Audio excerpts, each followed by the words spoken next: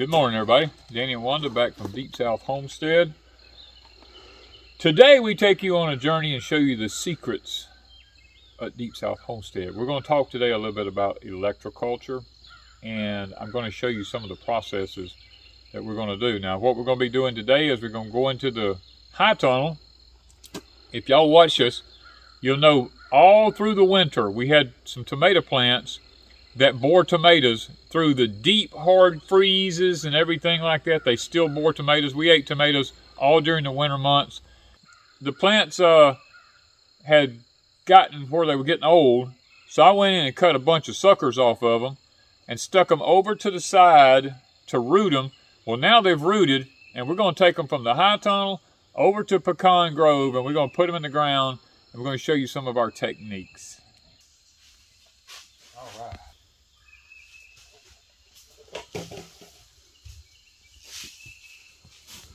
Okay, here they are right here. We'll see if I'm trying not to. And this was a mystery tomato that just came up from seed. This is our mystery tomato. We don't even know.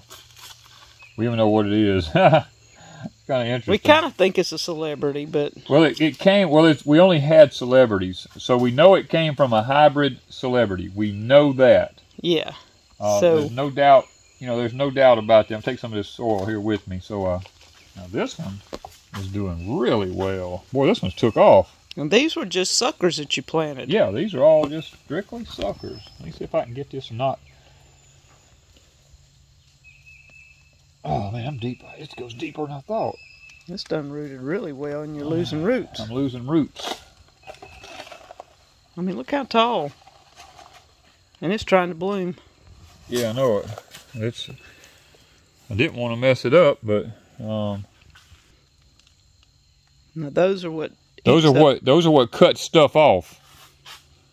Deep that one was even. So I'm gonna I didn't bring enough containers. I only thought I had 3. Take that one and put it on top of it, and you can kind of maybe take it out. Maybe so. I know this one's blooming. See if I can. I got onions here I can't go to. Yeah, see the roots? Nice roots. Nice root system on that one. That's some fine dirt there now. Soil, whatever you want to call it. Dirt. Dirt in the deep south.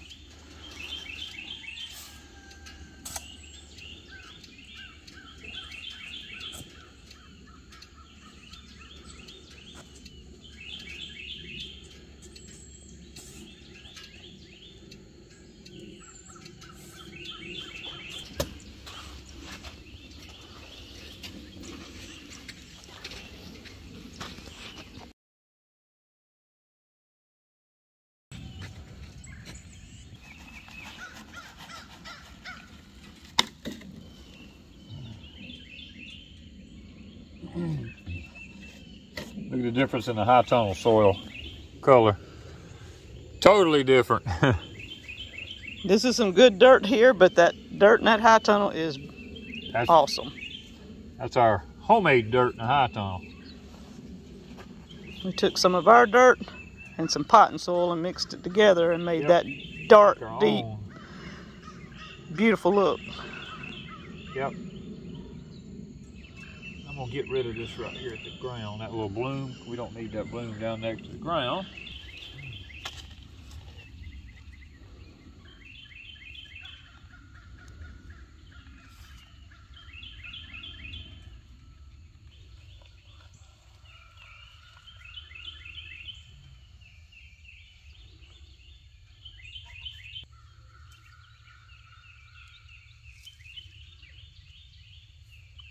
All right, guys, y'all hear all those birds in the background? There's a little known secret that this has actually been documented, that birds, when they chirp, give off a frequency that coincides with nature and plants and stuff like this, and they make the plants grow. It's a proven fact. You can play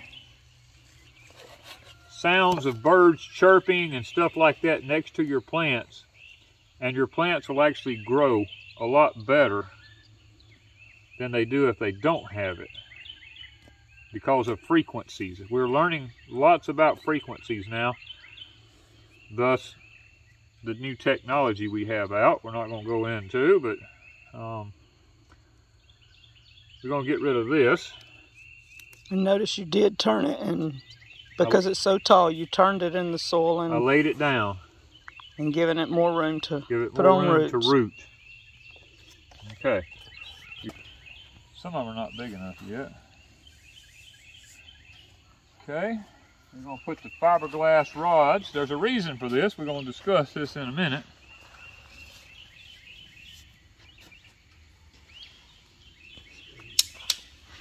These are electric fence rods, non-conductive. And wooden will work. Wood will work, yeah.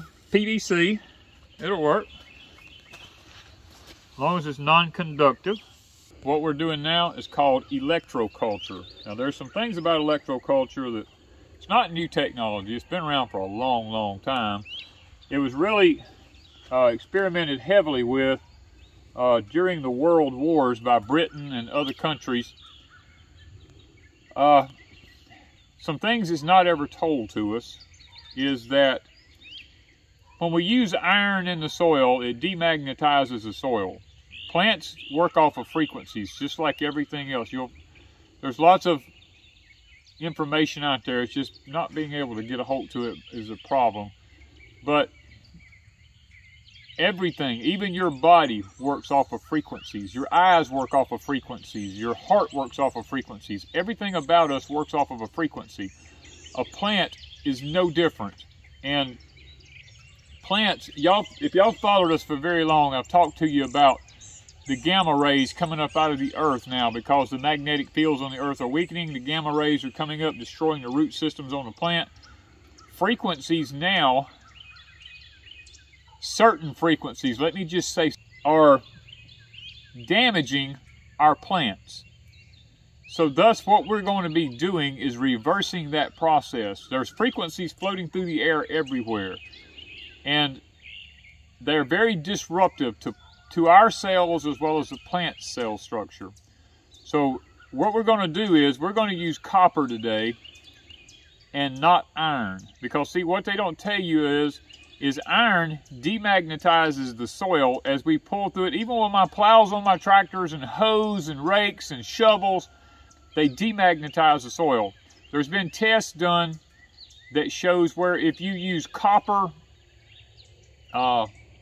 tools in the soil, that plant growth boosts and production boosts. There's even been TV commercials in foreign countries back in the day that told people, if you use copper tools in the soil, your plants will overproduce. And because of kickbacks and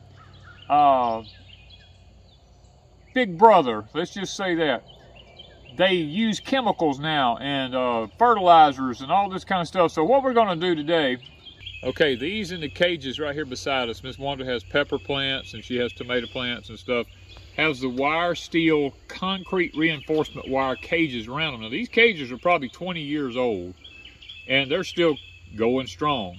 Now that is still a form of electroculture doing that, but it's not the best form. The best form, this is old copper wire here. Now this wire was on the property here. It was what was in the old barn up there, and I pulled it out.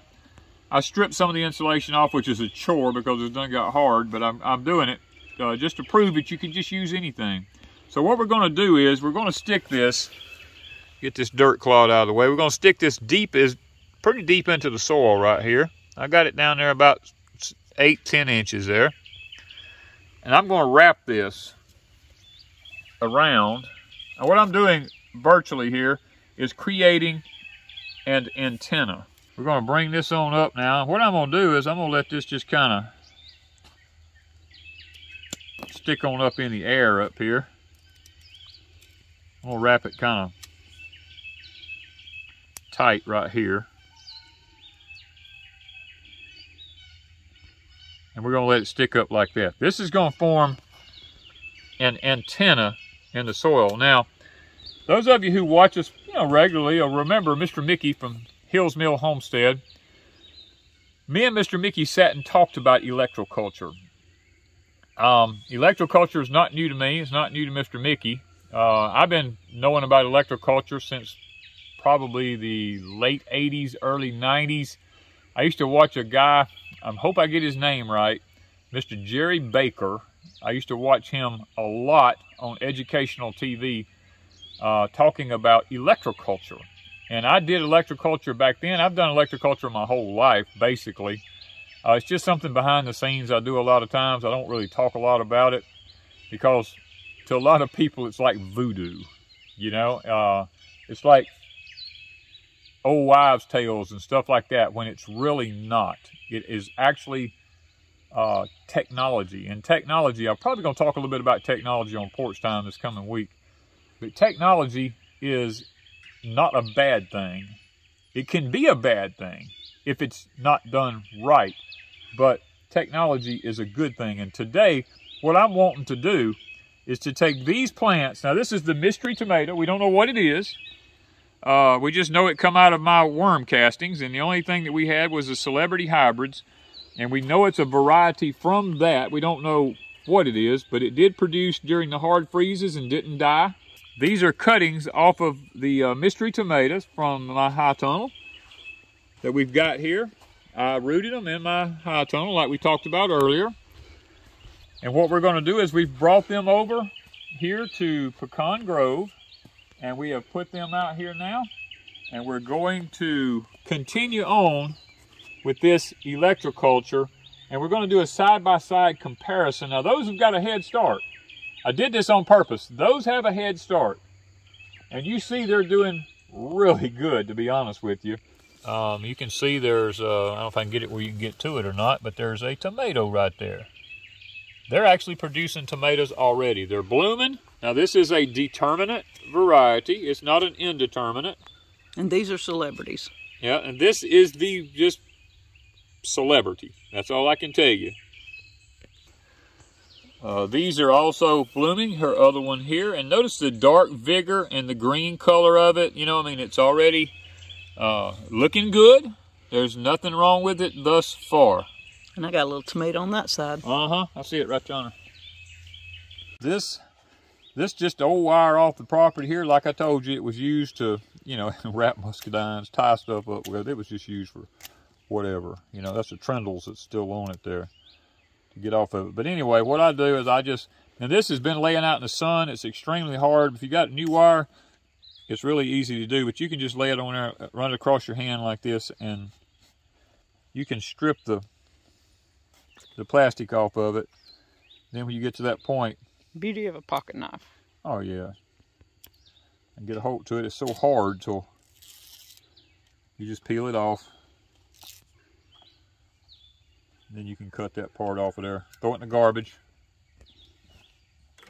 Then you got copper. We've got the bare, and this is the old. This copper here is. This wire is probably from back in the 60s or 70s, somewhere in there. It was in that old barn up there. We're just going to, once again, we're just going to run it down there about 8 or 10 inches deep in the soil. And we're just going to make our little antenna. I'm going to wrap it around it.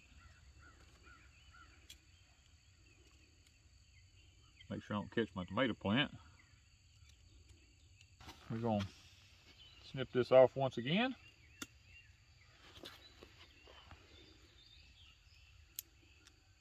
Stick it through there, and I'm going to stick it up, make my little antenna. There we go. And here's another one done. If you want more information, I mean, my friend Mr. Mickey up at Hills Mill, he showed his garden last year, and he's showing it again this year using ElectroCulture. You can go check him out at Hills Mill Homestead. We're going to continue on to do these other two right here. And then, guys, we're going to stay with us. Subscribe to us. Hit that notification button as we put videos up showing you the comparison of these plants and how they do. Now, these are the underdog. Remember, these are the underdog. These are the indeterminate. We know that because in my high tunnel, they just kept growing taller and taller and kept producing more tomatoes. Ms. Wanda's is a determinate. So we're going to see if the underdogs can catch up with them and flourish and do just as good as those that's been taken care of and got the steel cages around them. We're just a comparison. We're going to see does the steel versus the copper make any difference. Now, we're also going to check if these are more disease resistant than all of these are. If the disease starts hitting one or the other, we're going to just, hey, it's a comparison video. We're going to compare them in the future. That's why I tell you, stay with us, continue to watch us, because in the future we're going to keep comparing stuff just to see how it does. Thank you, guys, from Deepsouth Homestead.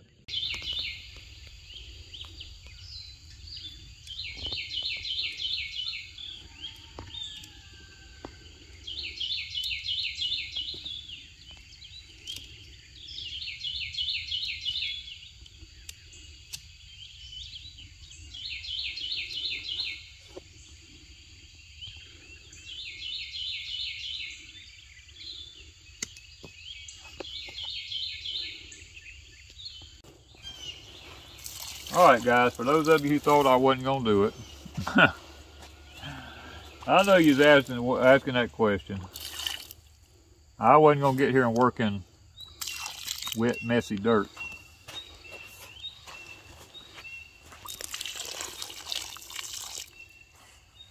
It's supposed to flood later on today, so I think we'll be fine.